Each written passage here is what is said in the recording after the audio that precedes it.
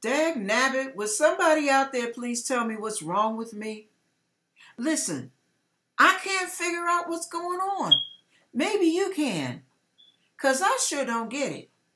It's like my mind goes one way and my body goes another. My heart wants to do something, my body says no. My body says let's do something, my heart says no. And my body does what it wants to do. Isn't that what you call the can't help it? Well, listen. I ran across this scripture, okay? This is Pat Love with Pat's 2 cents and God's Word. That's what we're going to deal with right now. This is for those of you who are dealing with that dilemma.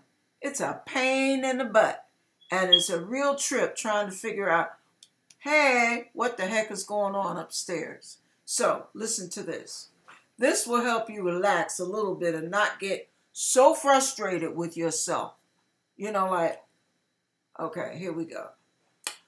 Romans chapter 7, starting at verse 15. Check this out. For that which I do, I allow not. For what I would, that do I not. But what I hate, that I do. If then I do that which I would not, I consent unto the law that it is good. Now then, it is no more I that do it, but sin that dwelleth in me. For I know that in me, that is, in my flesh, dwelleth no good thing. For to will is present with me, yeah, but how to perform that which is good, I find not. For the good that I would, I do not. But the evil which I would not, that I do. Now, if I do that I would not, it is no more I that do it, but sin that dwelleth in me. I find then, O Lord, that when I would do good, evil is present with me. For I delight in the law of God after the inward man. But I see another law in my members, warring against the law of my mind, and be bringing me into captivity to the law of sin, which is in my members. O wretched man that I am, who shall deliver me from the body of this death? I thank God through Jesus Christ, our Lord. So then when the mind, I myself serve the law of God, but with the flesh, the law of sin. And as my sister would say to Pat's 2 cents, go figure. Romans chapter 8. Therefore, there is therefore now no condemnation to them which are in Christ Jesus, who walk not after the flesh, but after the Spirit. For the law of the Spirit of life in Christ Jesus has made me free from the law of sin and death. For what the law could not do, in that it was weak through the flesh, God sending his own Son in the likeness of sinful flesh, and for sin, condemned sin in the flesh, that the righteousness of the law might be fulfilled in us, who walk not after the flesh, but after the Spirit. For they that are after the flesh do mind the things of the flesh, but they that are after the Spirit, the things of the Spirit. For to be carnally minded is death, but to be spiritually minded is life and peace. Oh yeah. Because the carnal mind is enmity against God, for it is not subject to the law of God, neither indeed can be. So then they that are in the flesh cannot please God. But ye are not in the flesh, but in the Spirit. If so, be that the Spirit of God dwell in you. Now, If any man have not the Spirit of Christ, he is none of his. And if Christ be in you, the body is dead because of sin, but the Spirit is life because of righteousness. But if the Spirit of him that raised up Jesus from the dead dwell in you, he that raised up Christ from the dead shall also quicken your mortal bodies by his Spirit that dwelleth in you. You know, we don't realize how much power we have at our disposal. Sometimes, we just don't get it. It's like, hello, anybody home? Lights on, nobody home? I don't know what's up. But listen to this. This is what the Lord brought to my mind to share with you. 3 examples. 1, got to can't help it. 2, got to can't help it. 3, I just can't help it. Now check this out. Number 1, I started smoking when I was 13, dabbling, a little puff here, a little puff there. I got into a 2-pack-a-day cigarette habit when I got my hands on my own money and my own job. At 18, I zoomed into 2 packs a day in warp speed and spent the next 9 years smoking. Now listen to this. When I started looking around, this is what I used to do. I would buy posters, pretty posters from the 70s, put them up on my bedroom wall. Beautiful, colorful renditions of how smoking killed you. I would buy filters for my cigarettes, for the filter part. I would add filters, water filters, all kind of extended filters to minimize the damage because girlfriend could not stop. Now, once I realized there's a problem here, we don't want to kill ourselves now through these lungs. It's the only set I got. Can't take it back to the manufacturer and get another set. So instead of me doing slow suicide, let's stop. Do you know every time I tried to stop, I could not? I mean, it wouldn't even be a matter of hours. I could not stop. And here's the trip. I enjoyed smoking, but I wanted to stop.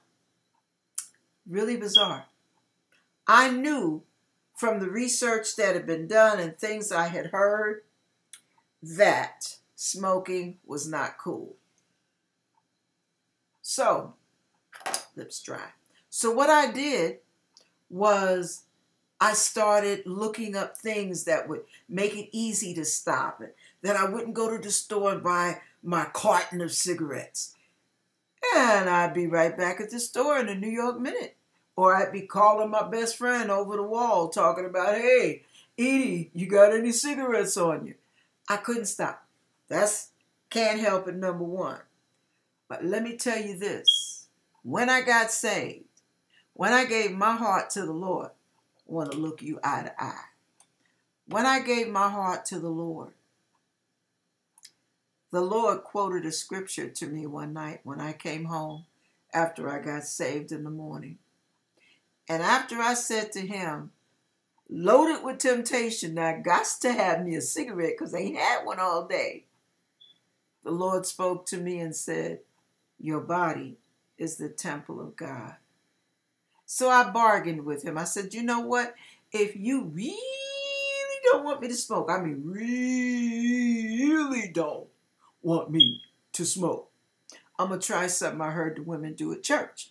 And I'm asking you to show me what your attitude is. If you really don't want me to smoke, then it'll work.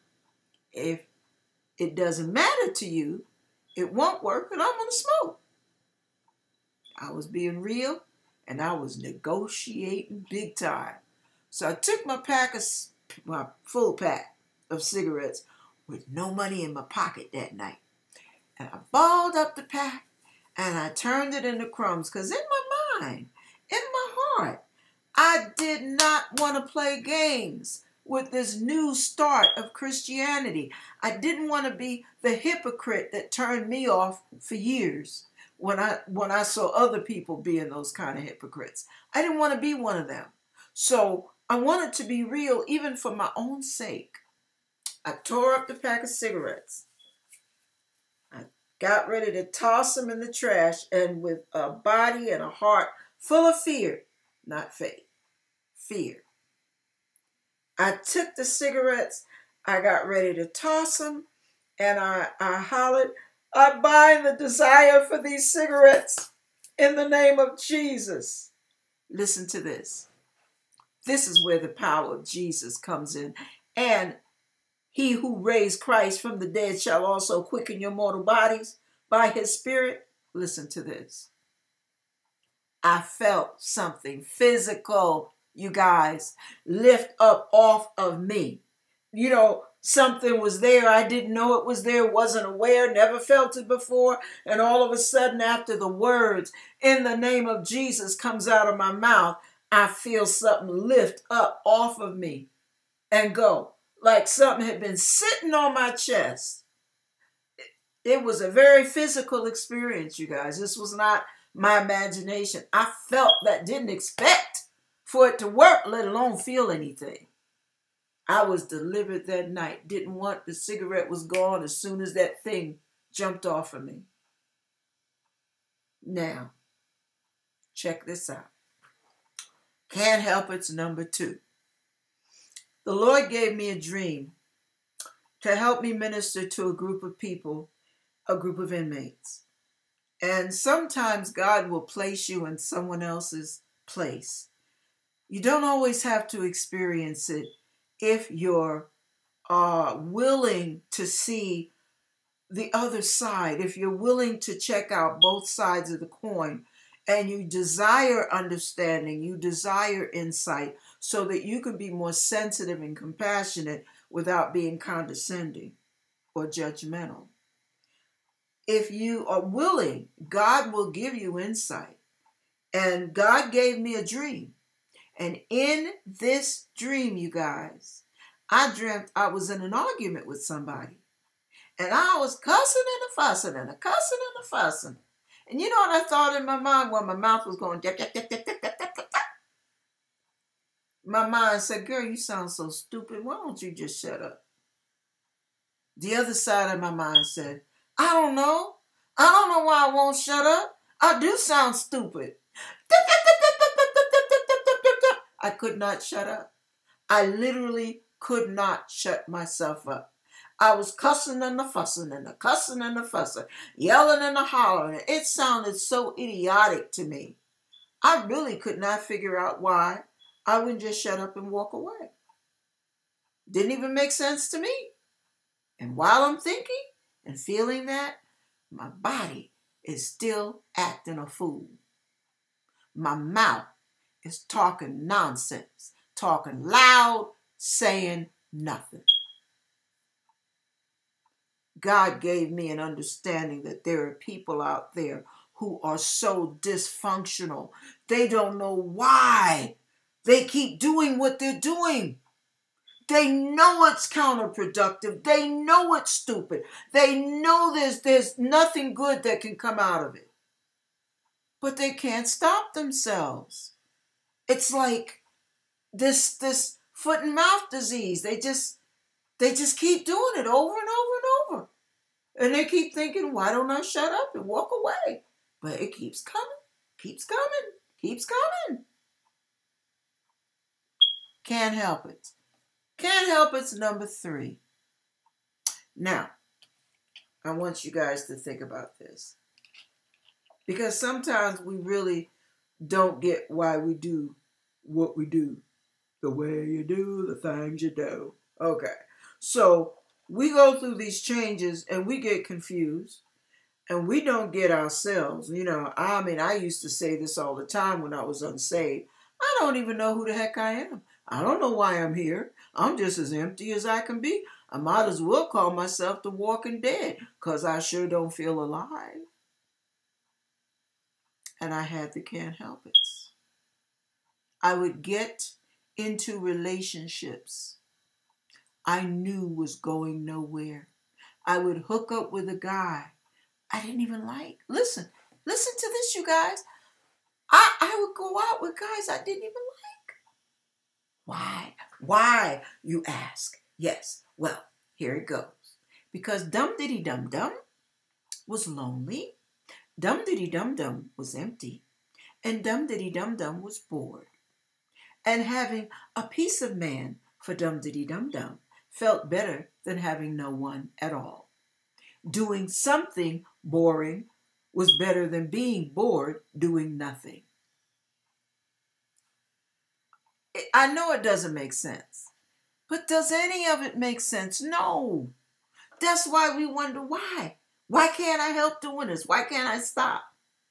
It's in our flesh. It's in our spirit. These are wounds. It's brokenness. It's mindsets. It's insecurity. It's a drive that makes us want to feel substantial. It makes us want to feel like something's happening that means something, even if we don't know what the heck it means, and it sounds like nothing to us too.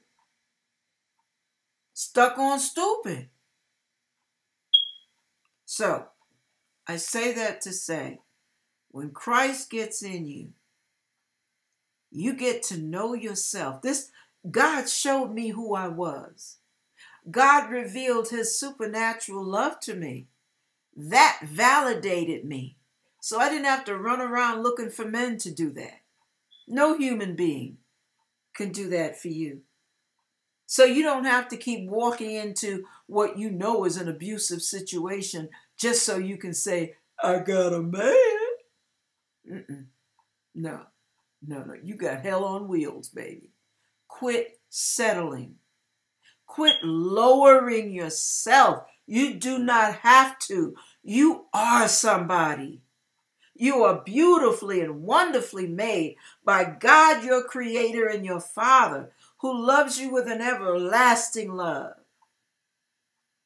And he won't use you, take you, or abuse you. So, I say all that to say, thank God for Jesus Christ. He gives us the power. He gives us the desire to seek God out and actually experience him. Seek him and see what you will find.